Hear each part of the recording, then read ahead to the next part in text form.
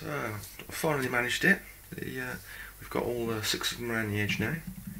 I've been puzzling it through all day. I've had to get them in there without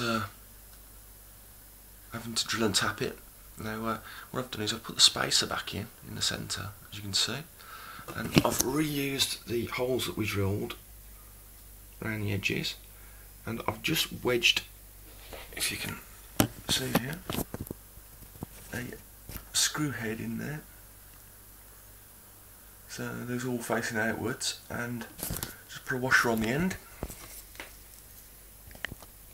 like that, and a little nut, and now we've done that all the way around. Now the clearance, it comes out a little bit further than I'd have liked it to, but we've got it all on there now anyway.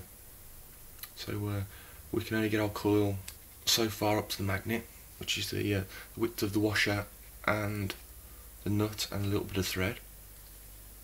So, but I'm sure we can grind that down later, so if need be. But it's got a nice bit of weight behind it now, which should be good.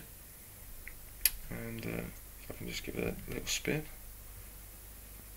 So the bearings seem to be working nice with it.